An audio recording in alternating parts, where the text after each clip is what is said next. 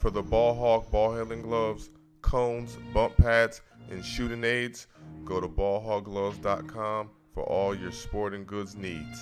We have weights on the wrist. Make sure you go to workandtill.com to get a t-shirt. Go to amazon.com to get Everyone Hates a Ball Hawk, but they all love a scorer. For his own development, I think they want to see him have more of an impact with his ability to score, and he's also this gives him a chance to be a leader, right, and improve as well. There's the X-Man, Xavier Tillman, out of Michigan State.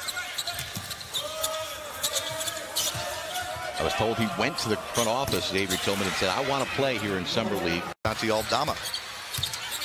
And again, we'll continue to follow that story. We'll have much more on Ayton potentially to the Pacers. The report is also that Phoenix, for himself today, the 53rd pick in the draft, has got 19 first-half points on 5 of 6 shooting, and here he goes to start the second half, dumping it down low. And that is put up and in by Juhann Begarin. The Grizzlies. Begarin thinks about the three. Now he's going to drive on Aldama. Gets into the paint. Aldama gets a piece of it. Shot clock reset.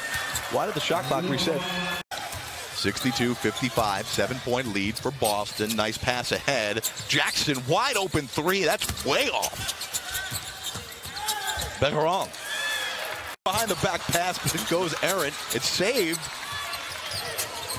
And Davison trying to reset the offense here. He's trapped on the baseline. Finds Begarin, who gets the lay-in. How did he find Begarin when he was trapped down there? Shot clock stripped away by who else? J.D. Davison comes up. Begarin throws it up, and the throw down by Trevion Williams.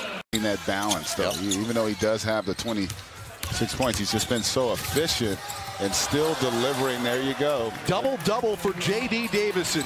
For Boston has played well.